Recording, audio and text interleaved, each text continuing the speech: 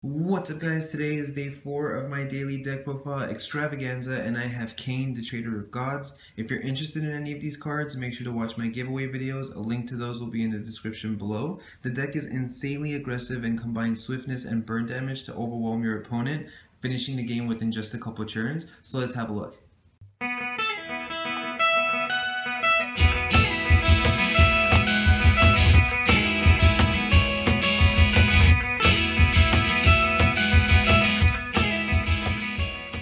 Luckily for you up-and-coming pyromaniac traders, the deck is actually really budget-friendly, with the only magic stone we run being Magic Stone of Flame, so you just need 10 of these and you're ready to go.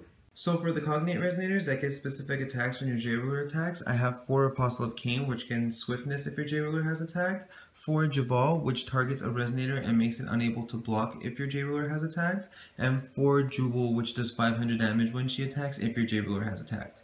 The rest of the Resonators are either low cost with high attack or low cost with swiftness. So I run 4 Hunter and Black Forest for 1 cost 300 with swiftness, 4 Wolf Haunted and Black Forest for 500 at 1 cost, and she can have swiftness if combined with Luke Rue. He provides all werewolves with swiftness, including himself, so he's a 3 cost 700 with swiftness even without her, and 2 Blazer the Eater of Dimensions for recurring 1100 with swiftness.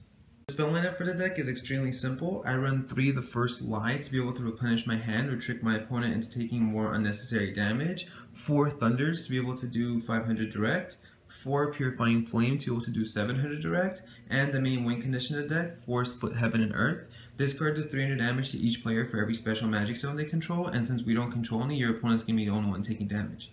That was my Cain, the Traitor of Gods deck profile. If you have any questions or suggestions, please feel free to leave a comment in the comment section below. If you'd like to see Abel get revenge on his murderous, traitorous bastard of a brother, make sure to hit the subscribe button for tomorrow's Grimmia deck profile featuring Abel, and I'll see you guys then.